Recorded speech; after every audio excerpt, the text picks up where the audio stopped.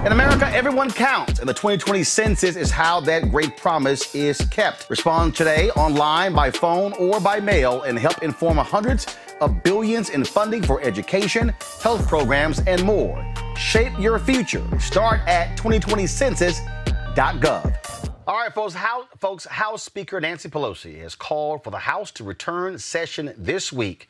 She wants them to vote on Congresswoman Carolyn Maloney's Delivering for America Act. This act would prevent changes the Trump administration has made to the U.S. Postal Service.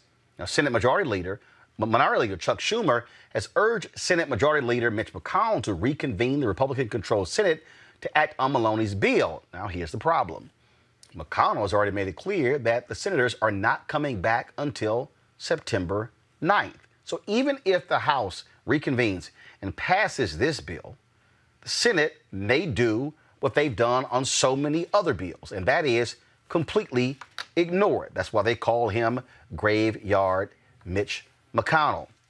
What we have seen over the past couple of weeks has been shocking and stunning, as we've seen postal boxes shut down, removed, the disassembling of mail sorting machines in post offices all across the country. Now, the new postmaster claims they're trying to achieve efficiency, but that makes no sense when we are about to ramp up and are going to have massive mail-in voting. Now, Donald Trump, he, of course, has been a huge critic of that, criticizing so many aspects of mail-in voting, except absentee voting, when it's really the same. Joining us right now is Maryland Congressman Kweisi Mfume. He's a member of the House Committee on Oversight and Reform. Remember, of course, he took the place of the late Congressman Elijah Cummings, who was the chair of that particular committee when he was alive. Congressman Mfume, it really makes no sense, because you have Republicans who are saying that this is all about the Postal Service trying to get a bailout. But what I don't understand is when I hear people say that this is also because there's been low volume of mail due to coronavirus, we are about to see a dramatic expansion of mail as a result of mail-in voting. So why would they, what's the sense in removing mailboxes, shutting down and disassembling mail sorting machines in August, knowing full well next month it's about to ramp up because of voting? Well, Roland, first of all, thanks for having me on, and thanks for always keeping it real. This is a two-punch fight from Donald Trump. The first is to get the Postmaster General, who is his crony and his donor, to slow down mail delivery so that people will lose confidence in the mail system. Every year for the last 50 years, the American public has shown a 90% confidence level in our post office. So this is to get rid of that by slowing things down. And so you're right.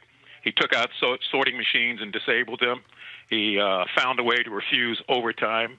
They're collecting mailboxes around the country left and right, throwing them on the back of pickup trucks, and they have a reduction in staffing that he himself has implemented. Meanwhile, the president, in every other speech he gives, talks about why you can't have confidence in the post office, and therefore you shouldn't have mail-in balloting because it will never get delivered. They were in cahoots. Mr. DeJoy needs to step down. I call for his resignation today. He's going to be before our committee in a week or so. There's nothing that he can say to justify the fact that seniors and veterans can't get their prescription drugs on time in the mail, that small businesses are hurting because they can't get invoices in and out, that average citizens trying to pay bills have to worry now about their bill not being received on time, so they have to pay a late fee just because of this foolishness. DeJoy, meanwhile, has said he wants the post office to turn a profit. Well, the post office is not a business. It's a service, which is why it's called the American Postal Service. And since 1792, it's been an independent agency. No Democratic or Republican president until this one has played these kind of games and made it into a political football. The thing that really jumps out, the thing that really jumps out at me on this whole deal is that when I began to, again, listen to this whole breakdown here. I mean, you have Donald Trump, who literally is even now saying that he's now complaining about drop boxes. Drop boxes.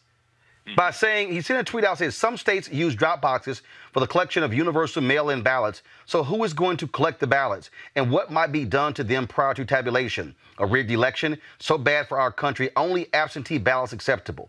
Now, what's strange about this is that Ohio, they actually have it in the law where each county has a drop box. This is a Republican Secretary of State who has said they have not had voter fraud. So right. He is alleging something where even Republicans are feuding the lie. Yeah, this is what the thing that happens when you tell a lie over and over again. It's going to start looking like the truth to somebody unless it's attacked. And that's why this has to be attacked over and over again. You raised a very good point earlier when you said in the middle of the COVID, as we are moving toward a major election and things have slowed down anyway because of the virus, why would you slow down the Postal Service? It's like trying to get across a drawbridge that's opening up. Instead of going faster, you slow down. It makes no sense whatsoever. And that's why DeJoy needs to go.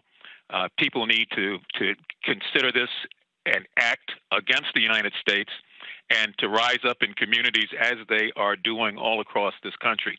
This is a blatant power grab. I mean, you can't get much more blatant than this and then lie over and over and over again. So it's important that people see through it and understand that we've got to protect our post office because it is ours. It's served us well over the years. It's not the best, but it's the best that we've got right now. And the $25 billion in funding that we have put into the HEROES Act to fund the post office, to take care of the uptick in ballots and everything else, as you said before, continues to be in the graveyard of Mitch McConnell, who refuses to bring it before the Senate for a vote.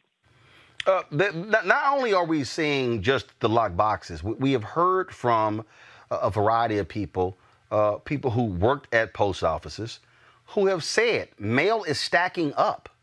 I mean, it is as if, what we're hearing from people who actually work in these post offices is that it is a deliberate attempt that they have been told not to count, to slow things down. That to me also is what is very strange here, that here you would have a situation where you would think that folks would be wanting a mail delivered. I saw one tweet from a person who said they sent a letter 3 weeks ago, a letter that normally takes 3 days, and it still had not arrived.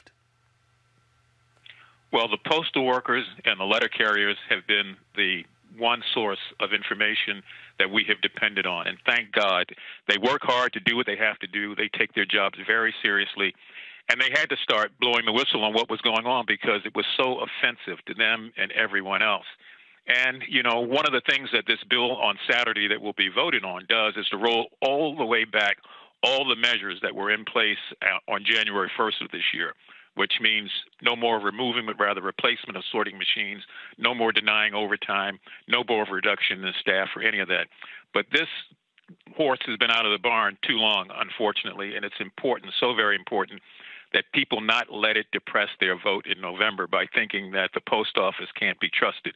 Donald Trump can't be trusted, and DeJoy, the Postmaster General, is just like him. So fortunately, shows like yours and others where people are able to talk about this, hear about it, and then spread the word within their own communities and families helps.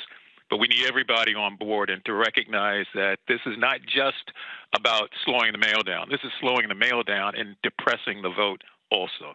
We're showing some photos right now that various people have placed on Twitter of these locks being put on boxes.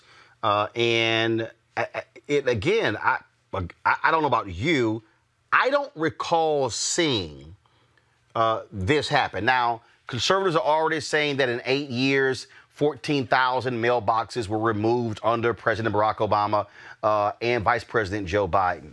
The difference here is that all of this is happening literally while Donald Trump is complaining about mail-in voting. 2, he has actually said out of his own mouth on Fox that, yes, I am going to withhold the money because of mail-in voting. And 3, we are 79 days away from an election. But that's election day. We are 20 days away from voting starting in North Carolina. Exactly. And 30 days, perhaps at the latest, away from people who haven't registered, who have to register by then to be able to vote. It's draconian. It is unfair. It's the sort of thing that I don't care what Republicans say, they know in their heart of hearts is wrong. Some of them will be joining us on Saturday to pass this bill to roll these measures back. Others will not. But Donald Trump has to bear the blame here. And trust me when I said it's a two-part punch. The first thing is to get people to think that they can't have confidence in the postal system. And then the second thing is to use that reduced confidence to reduce the turnout across America where people are voting by absentee and voting by regular ballots. And by the way, Donald Trump has voted in the last 7 elections by mail-in ballot. And he won't tell that, but that's the truth. All right, Congressman Kweisi Mfume, we surely appreciate it. Thanks a lot. Yeah, thank you, Roland. I'm going to bring my panel right now, Dr. Avis Jones-DeWeaver. She is political analyst. Teresa Lundy, principal founder of TML Communications. Mustafa Santiago Ali, former senior advisor for environmental justice at the EPA. Mustafa, I'll start with you. You worked in the federal government. The USPS is part of the federal government, but it's sort of weird, in terms of how they work and how they govern. And one of the things that we have to deal with, and that is this here, that the Board of Governors governs the Postal Service. And the reality is that Senator Bernie Sanders stopped President Barack Obama from appointing several members of the Board of Governors, which allowed Donald Trump to be able to appoint them. They actually are the boss of the postmaster, and had those Obama appointees been in place, they actually could have put controls and stopped a lot of this from happening. Sometimes folks end up shooting their own self in the foot, for folks who say that they're progressives, for folks who say that they want to make sure that things are fair and that there's access for folks to be able to fully participate in participating in the system. You got to think long term beyond your own personal needs and gains. And when you don't do that, we have these situations that we find ourselves in. We have a situation where we have voter suppression. This is, no different than the poll taxes of the past, trying to limit people's opportunity to fully participate in our democratic process. We all remember the stories being told to us about how many jelly beans in a jar, how many bubbles in a bar of soap. All of that was used. And ever since this administration has come in, voter suppression has been one of their hallmark pieces that they tried to move forward on. You remember they put these commissions together early on. Many of us were out there protesting against them. I believe it was Chris Kobach and the rest of them who were trying to prove that there was this, all these folks who are voting across the country who weren't allowed to vote and weren't supposed to vote. And then, everybody has proved that that was false. So this is just another way of 45 trying to rig the game so that he can at least stand a chance. Folks are hip to what's going on, and people are going to push back. Folks will try and utilize the courts, but we got a short time frame that we have in front of us. But folks need to get educated on how we can actually navigate this and make sure that people can vote, and that, that we're supporting our postal workers who have always been there, even in this COVID-19 moment. They still deliver the mail where other folks were able to stay home. They were still out there doing their jobs. This is the thing here. Jason Johnson first tweeted this on August 14th, Avis. Go to my iPad, Henry. He said, "We know Trump is trying to destroy USPS by having DeJoy remove sorting machines, cut back hours, and increase the cost of stamps for mail-in ballots. We also know DeJoy can be removed by the USPS BOG. But how do we get here? You may not like the answer." And he said the BOG is supposed to have 9 members, but they operated within the emergency committee and without a quorum for years because several Obama appointees to the committee were blocked. Who were they blocked by? Senator Bernie Sanders. This is a blog post on Daily Cost. What happened was one of the folks who worked for Senator Sanders tweeted, the postal nominees Bernie blocked 5 years ago were white Republican men picked by Mitch McConnell who wanted to gut the Postal Service, privatize it, and slash jobs, pensions, and health care benefits. The only one who benefits from these slanderous and baseless attacks is Donald Trump. Yet, when they looked into it, President Barack Obama nominated 5 people, 3 Democrats and 2 Republicans. And the Senate Homeland Security and Government Affairs Committee, which has jurisdiction over the Postal Service, has approved all 5. But the full Senate has not taken up the matter because a senator, believed to be Bernie Sanders, has placed a hold on their nominations. They indeed were 5 white men, but the reality is it was a hold there. This is, no, I'm not blaming Senator Bernie Sanders for this. What I am saying is that this is a part of this story when it comes to the oversight, which allowed Donald Trump to come in and then begin to just dominate this whole process. Something stinks, Roland. Something stinks. I mean, it makes me wonder why, for example, Bernie Sanders has voted against all Russian sanctions. I mean, there's a lot of things that are happening here that we don't know, that's not in plain view. And what's happening right now with the post office, let's just be clear, now that we are here, is an orchestrated coup. That's exactly what's happening right now.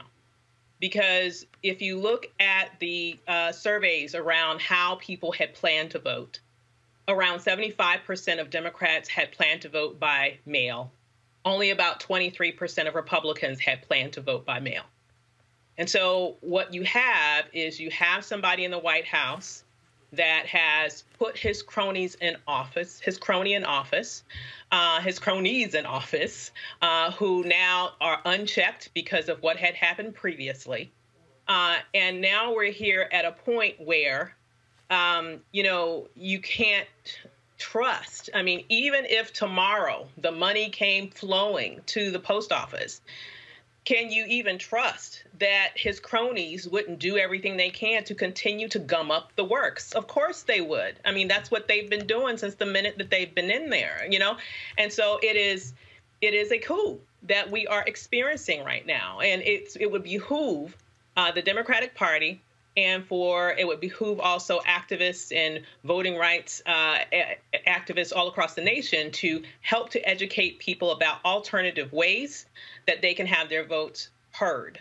I know for me, I plan to vote in person early because I personally do not trust that whatever I mail will actually get to where it's supposed to be and on time. There are some people who are thinking of just taking their, hopefully getting their ballot and turning it directly into the Board of Elections. But, this thing is so complicated right now because at the same time that they have specifically sabotaged the post office, they have also, when I say they, I'm referring to the Republicans now, they have let loose a series of lawsuits across the nation in various states in order to challenge various ways that people can have their votes counted preemptively, even before this election. So you have to be careful if you're going to do that. For example, just take your ballot. Don't take, your whole neighborhood, for example. So, this is a very nefarious situation that's going on here. And I hope that one day there will be someone who will lodge a criminal investigation to what's happening, because quite frankly, people need to go to jail behind this. Teresa, here's what was going on here. Donald Trump is consistently trying to sow seeds of discontent and doubt. He attacked this whole idea of mail-in voting. Republicans said, dude, what are you doing? We normally lead when it comes to this. You had the Republican in Georgia who said, if we allow mail-in voting, Republicans will not win any statewide races. So you have individuals on record as saying, if we allow mail-in voting, we're screwed. And so you have that. What he's trying to do is he basically wants to stop people from even thinking about voting. He wants to say, hey, guess what? It's too much. It's dangerous if you vote in person. Now, all of a sudden, he's saying now it's voter fraud. It's this constant sow seed. It's broken, it's rigged, whatever. Because what he's doing is he is trying to set up a way to fight the results because he knows he's losing. Absolutely. And you know what? That is probably the most detrimental part about what's going on right here, right now in our American democracy is our right to vote. I am looking for progressives, those people who follow Bernie Sanders, because I also follow the tweet, that went out, saying that, Bernie had something to do with it, but not all the way. But we have to be honest. If the dialogue right now coming from Donald Trump is about voter suppression, and that's essentially what it is, then I am really looking towards the state governments and local government commissioner's office to really step up their infrastructure in order to ensure that the voting, either in mail or in person, is solidified. So it gives, voters the opportunity. Because, listen, right now we are all masked up. We are, sanitized. We are putting on our gloves. And we are going out there to the grocery store. And we're going out there, to the shopping malls because they're open. And now the movie theaters have now opened up, with caution. But as much as we're social distancing, those plans are in place. So there is, I believe once we get to the November election, there will be the opportunity where I believe there will be standards that have been met in order for people to come in and vote responsibly. I think essentially when the primary vote happened, I know here in Pennsylvania, there was social distancing guidelines. There was bring your own pen. There was, barely, speaking. It was more so high and by. But I think those are the type of in-person interactions that will, bring, because of the conspiracy theories that are coming out of the White House, are trying to, stop the voting process in general. And yes, make the case for post the election, but you can't make the case if people are going inside to vote. So if you can go to the supermarket, you can go to vote. And I think that's part of the message that the Democratic Party is missing. Well, check this out. So Jim Jordan of Ohio, Republican, he tweeted this. Here we go to my iPad. If you can protest in person, you can vote in person. This is, again, what they want to do, Mustafa.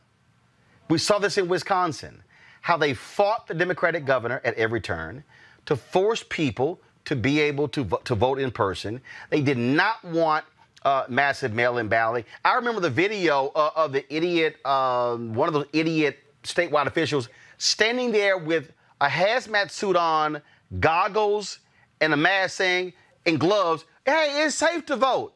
Dude, you look like you're about to walk into a hut with, or a building that's filled with people with Ebola. I mean, that's just how idiotic this is. Because they want voter suppression is about how can I keep people from voting? How can I put barriers in the way to stop them from voting? That's what we're seeing right here. It's been about chaos. This administration has focused on chaos. And by doing that, they figure they can separate folks. They can better control folks. They can minimize people's participation in our democratic process. And this is just another example of trying to create chaos and fear.